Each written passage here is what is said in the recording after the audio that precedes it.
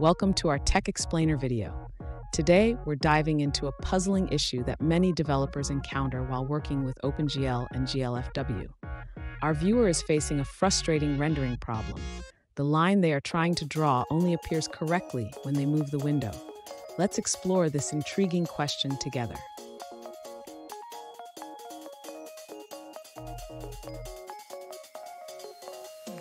So, what's going on here? Our viewer is attempting to draw a simple line from the bottom left to the top right of the screen. However, the line only renders correctly after moving the window. This behavior can be quite perplexing, especially when working on a macOS system using Xcode. Let's break down the issue and see how we can solve it.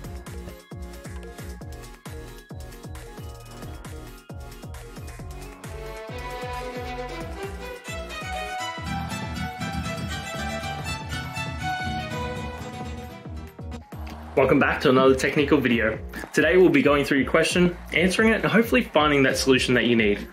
Guys, remember to stay just a little bit crazy like me, and hopefully you find that resolution you need. Anyway, let's continue on. The issue you're experiencing is likely related to how OpenGL handles the window's context and the viewport settings. When you move the window, it triggers a refresh that correctly updates the rendering.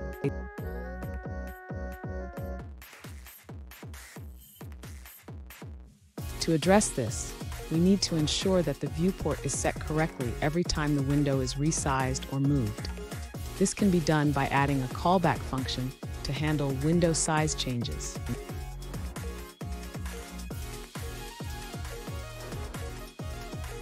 Next, we should modify the main loop to include a call to this callback function. This ensures that the viewport is updated correctly during the rendering process.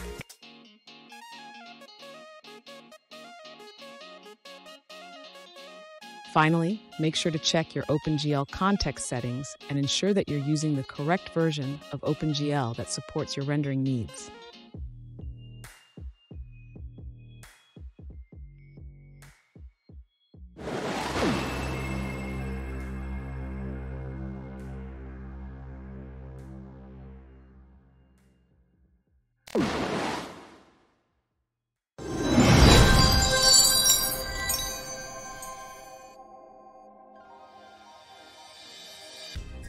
Let's now look at a user-suggested answer.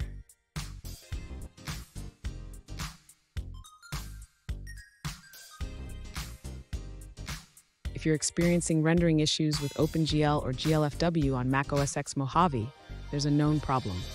You can find more information and temporary workarounds on the GLFW GitHub page.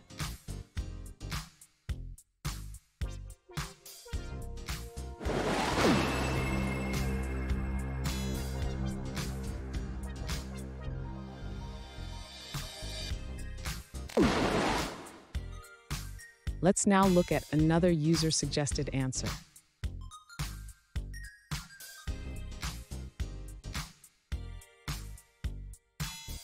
If you're experiencing rendering issues with OpenGL or GLFW on macOS, there's a simple fix.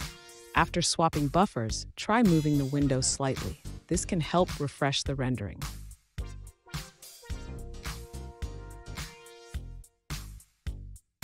To implement this, include the provided code in a header file and call the function right after polling events or swapping buffers. This makes it easy to reuse.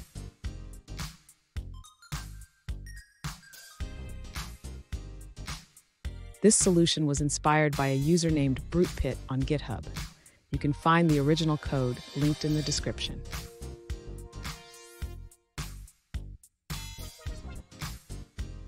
And that's it, guys. I hope that video helped find the resolution you're looking for. If it did, please, I'd appreciate it if you could hit subscribe. Until the next time you need more technical help, I hope you have a good one. Cheers.